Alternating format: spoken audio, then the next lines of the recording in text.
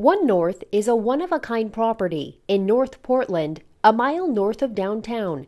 It all began with a question. What might be possible? One North is 110,000 square feet of creative office and ground floor retail space. The property is comprised of 3 buildings, the Radiator, and the East and West buildings.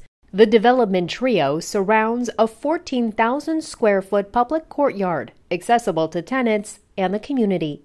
Radiator is a 36,000 square foot office building developed by Kaiser Group Incorporated. For a building to be built is just an amazing feat, I think, because all these cats have to be in the same room at the same moment in time. The East and West buildings were developed by Owen and Nels Gabbert of Corona 2 Properties. The first building was challenging. The second building is a challenging building. It has its own unique attributes, but there's so many things that were similar that we were able to apply lessons learned from the first building. The development is a unique situation in which these 2 different entity developers came together on one project. Willingness and eagerness to collaborate on this job is unlike any I've experienced in my entire career. There's a strong demand for creative office in the city, but like many growing cities, there aren't many loft buildings left, and the market was completely untested outside of downtown. A small project like One North could fill that niche without overwhelming the market. 95% of the people who are going to work in these 3 buildings live within 20 blocks of this location. They could walk to work, they could be in community schools, they could access neighborhood amenities. Unique is harder, and greener is harder, and greener and unique and sustainable is really hard, but and then it all needs to make money.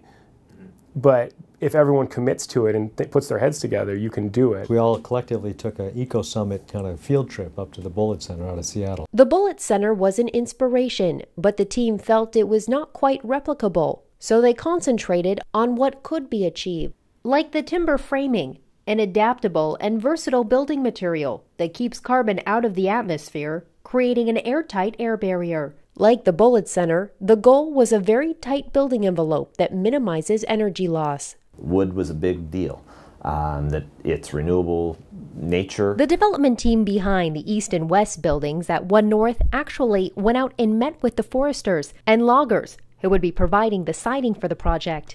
So we were very much involved in the procurement of the cedar. I think we all kind of stumbled into timber framing, and I think that is going to change the United States. Other sustainable features include solar panels on the roof and insulation. The weather barrier was a big piece of the thermal performance on this building. It was an airtight building, and we actually went through a series of mock-ups to come up with an air barrier that was going to perform the best on this particular project.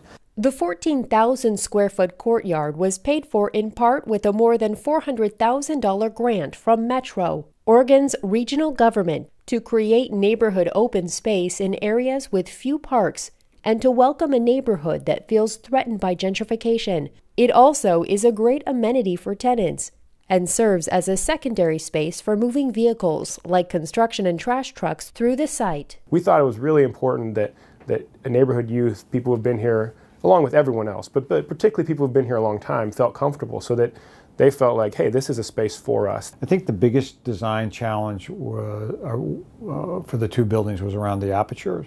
We used a company out of Minneapolis that pretty much focuses on curved apertures. They helped us with the design and the fabrication, and we shipped that product to this site and basically hung those pieces on the site. Since One North is comprised of 3 buildings, the team was able to apply lessons learned on site as construction continued.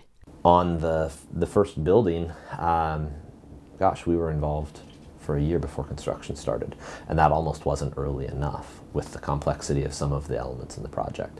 On the West building, we had been involved for 2 years before we started construction.